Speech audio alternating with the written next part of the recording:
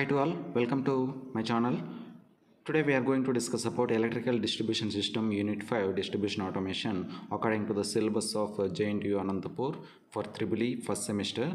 Unit 5 is distribution automation. In the coming to the syllabus, what is distribution automation, project planning, definitions, communications. Distribution automation presently in substations and automatic meter reading, whatever we go, distribution automation present by using switches, sensors, processors and communication networks. We are totally equipped with distribution automation for substations and substation monitoring like remote control unit, remote terminals.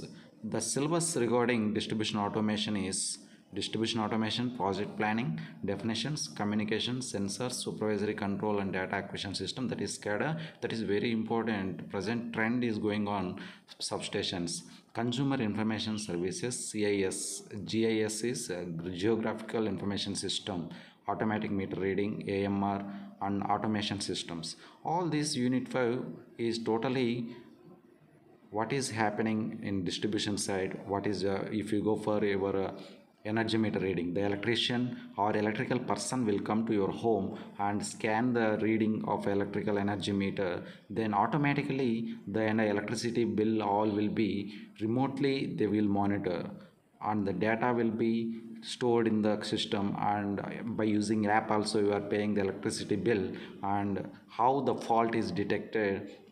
All this will be unit 5 distribution automation. Automatically how the meter reads and how the automatic bill is paying by you, all this by you through the app will be discussed in unit 5.